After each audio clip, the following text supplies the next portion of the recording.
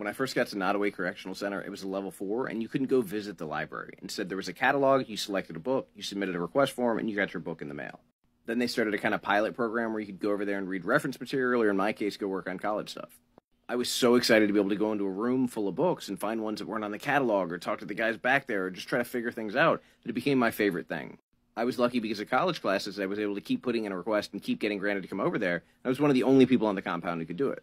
Then when I got to Buckingham, everybody could go to the library once a week, and it was really neat to see everybody as engaged and excited as I was. At one point, we even got a librarian who started letting us check out 3 books a week instead of 2. Then near the end, we got the worst librarian I've ever seen, a woman who came into the law library and started yelling at somebody across the room while guys were trying to do legal research. But I'm sure she had some other really good characteristics.